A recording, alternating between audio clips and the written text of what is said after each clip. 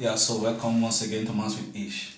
Now, if you haven't watched the video preceding this, please go and watch that so that you'll be able to understand what we are doing here, okay? So now, in my last video, I showed you how we got this determinant of A, this denominator as minus 9, minus 9, minus 9.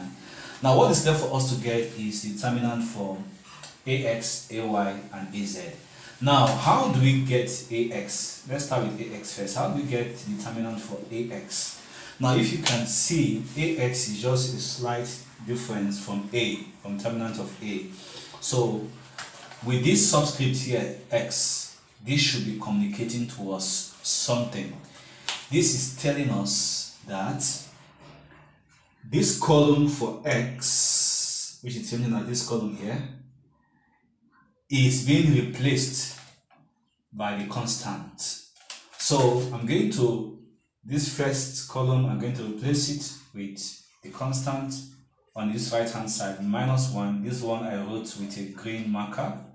Then I'm going to put back all this.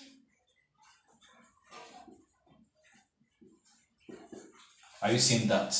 So the same thing, we look for the determinant using our Sarrow's rule or expansion by minors. And when we use our determinants to solve this particular problem, because of time, I can't do that again. That will give us 2. So our AX is, that will give us minus 2. So our AX is minus 2. So that breaks down to 2 over 9 as our answer. So we have gotten X. Now we're going to do the same thing to get our Y. So let's get our A subscript Y now. To get A subscript Y, to get a Y, we do the same thing. Y is the second column. So we are going to replace our second column here with this constant on green. Minus 1, minus 9, 5. You put back this 1, 3, 1. We do the same thing, we apply the determinant, either using Sarrow's rule, expansion by minors, and when we do that, this is going to give us 12 as our answer. Okay, and when we put 12 here, our answer here becomes minus 4 over 3 as our Y. So we do the same thing to get our Z. So to get our Z, we call our Z in this, our Z this time. Z is the third column. So we replace our third column. With these constants on green, minus 1, minus 9, 5.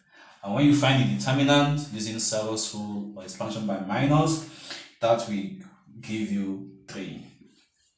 And our A subscript Z is 3. So if you put your 3 here, our answer becomes minus 1 over 3. So this is the solution to this system of equation using the Cramer's rule.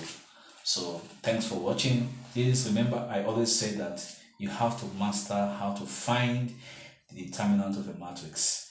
For those of you who will not understand this, it simply means that you haven't followed us on getting the determinant of a matrix. So please go and watch my previous videos on expansion by minors and Sarrow's rule of finding the determinant of a matrix. Thanks for watching. Have a great day. Bye.